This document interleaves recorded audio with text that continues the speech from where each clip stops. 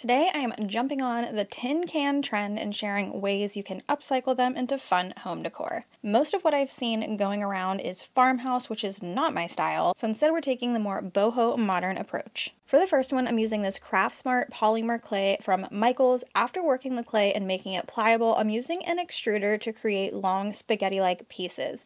An extruder is not necessary to create this project. You can absolutely use your hands and roll the clay out like a snake. Next, I cut down the strings into 4 5-inch long pieces, and taking 2 pieces at a time, I twisted them in the direction away from me. You want to make the twist pretty tight without breaking the clay, so using your hand, gently roll in opposite directions. This will make the twist tighter while slightly stretching it and making it longer. Then take the next 2 pieces and twist in the opposite direction, going towards you. Now bring the 2 pieces together and again, gently squeeze them together. You don't want to alter the shape since the clay is very warm at this point. Now I grabbed the tin can. This is a small size one, but you could use any size and place the clay onto the can. Each braid I created was enough for 2 rows on the can, and I switched the direction. This helps with the illusion of a knit sweater look, and repeat this covering the entire can with the braids.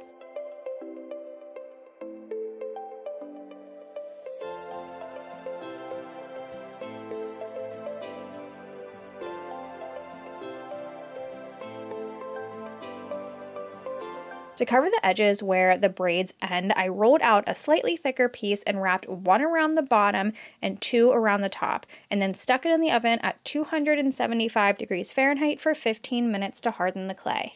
After 15 minutes, I turn the oven off, but leave the piece inside to cool down gradually, and this helps with durability. Once it was cooled down, I painted the clay white. This did take several coats because I wanted all of the little gaps to be filled in, and that's it for this one.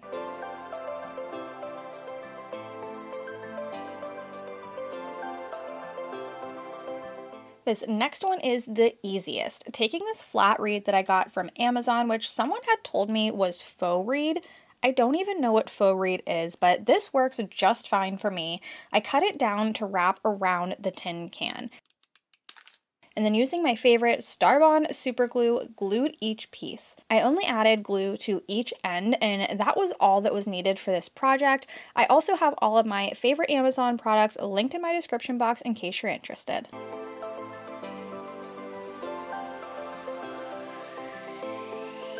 After all the reed was glued on, you could see the lip on the top and bottom of the can. So to camouflage that a little bit, I took the color Sandcastle by Dixie and painted over the silver. In hindsight, I wish I would have put the reed vertically instead of horizontally, but it still looks super cute.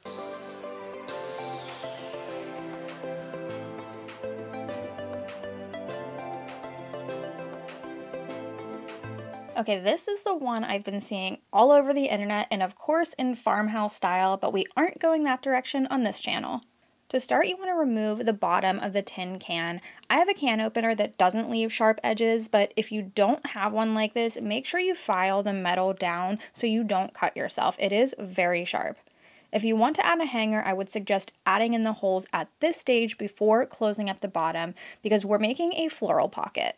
I used my crocodile to add a hole on each side. Next, I need to close up the bottom and started squeezing the can at the bottom together. I thought this was going to be a little more difficult, but it really wasn't too bad. If you have a vise, you could use that to easily crush the bottom in. I didn't find this to flatten the can any more than I had with my hands, but a hammer would work as well. I also squeezed the top in slightly to create a more oval shape, and then I painted the can in Sandcastle. Next, I took this silkscreen stencil and applied it to the top and bottoms where the can is flat to give a more bohemian style to this floral pocket.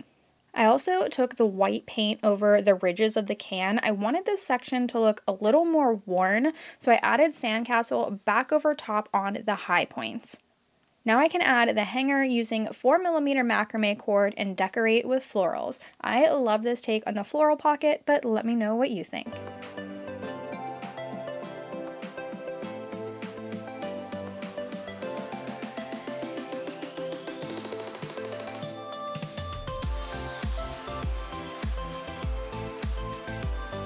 Next up, I think this is my favorite from today. I'm taking this same Polymer Clay and rolling it out into a thin strand.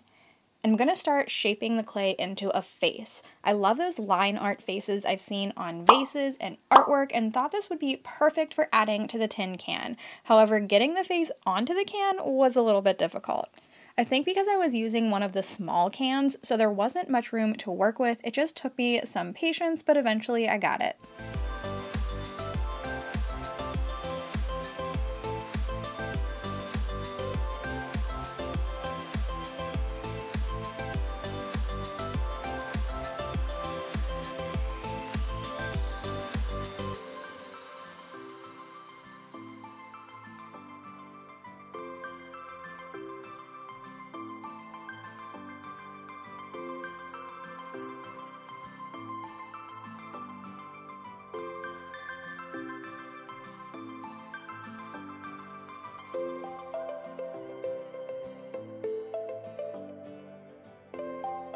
Once I got the face on, I'm taking this liquid Sculpey, which is liquid clay that acts like a glue. This will bond my clay pieces to the tin can while it bakes in the oven. You could also bake the pieces and then glue them on afterwards. Next, I'm taking this stone spray paint in bleached stone and sprayed it over the entire can. This stuff works best if you pulse spray it rather than hold down the nozzle for a continuous spray, and that's it for this one.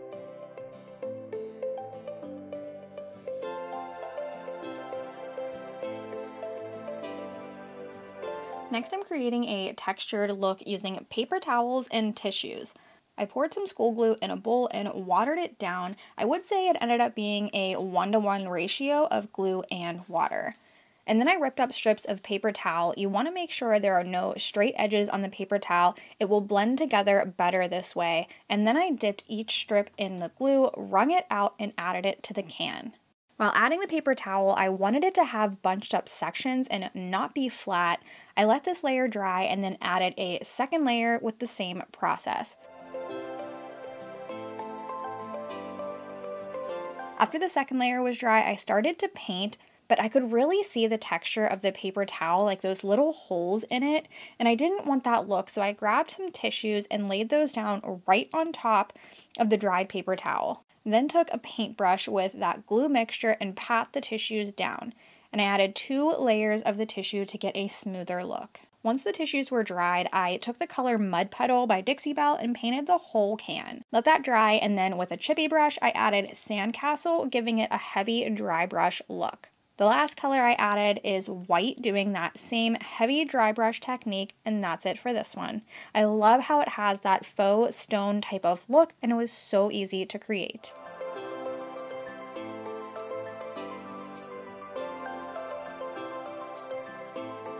Alright, for this one, I am still determined to figure out the rust effect using these metal paints.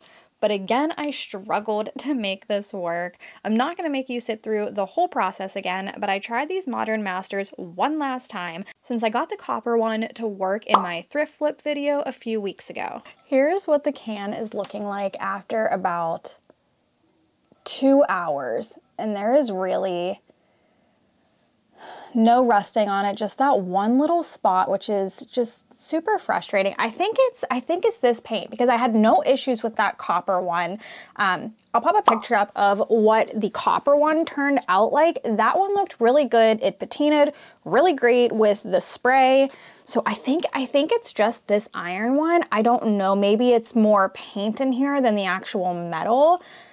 I'm not sure what's going on with this one, but it's definitely specific to the iron. So I went out to the Dixie retailer by me and I picked up their patina paints.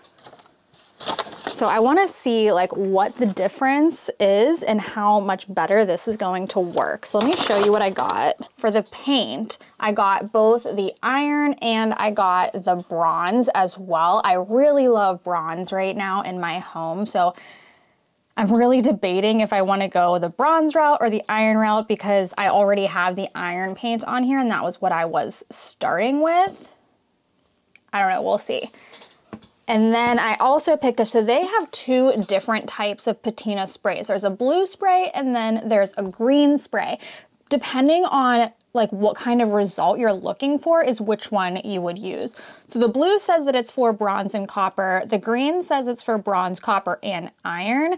But then the girl at the store who owns the booth there, she told me to look down at the, I'll get a close up of this too, at this little like image down here to see what the result is going to be. So you can see they're a little bit different for the blue and the green.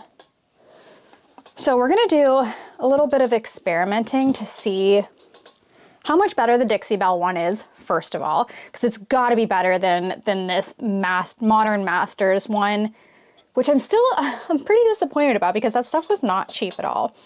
You have to use the primer. I didn't pick up the Dixie Belle primer just because it's the exact same thing that this primer is. All this does is it blocks the like acidity in these patina sprays from going like literally eating through the metal. So this is like the base layer that's going to stop it from continuing to just eat away at the piece.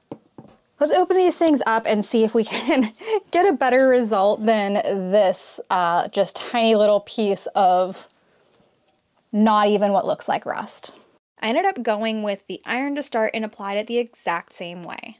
So I'm gonna shake this up really well again, and we're going to add the second coat. I'm actually gonna try something a little different. I'm not gonna put it on the entire thing. I'm gonna put it in intentional spots of where I want the rust to be. And then I'm also I was just watching a few videos on other people using this stuff.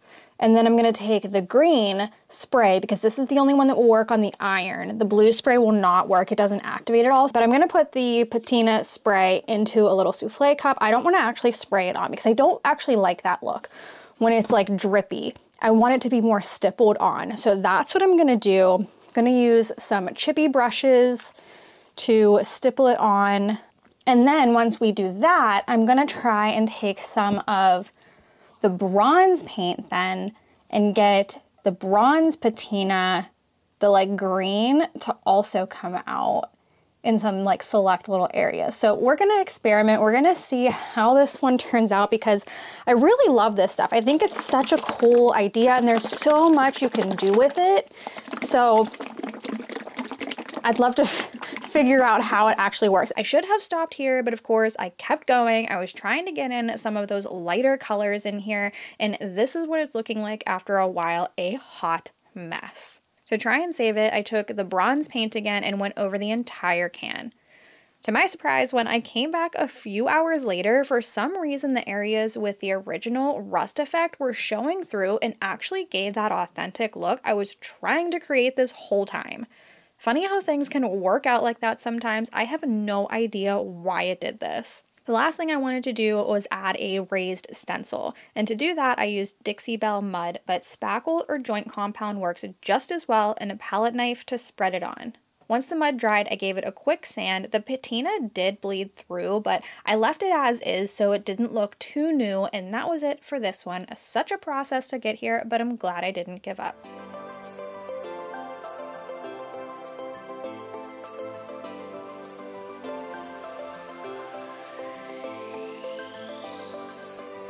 I hope you enjoyed my take on these tin can upcycles. That's all I got for you today, and I'll see you in the next one.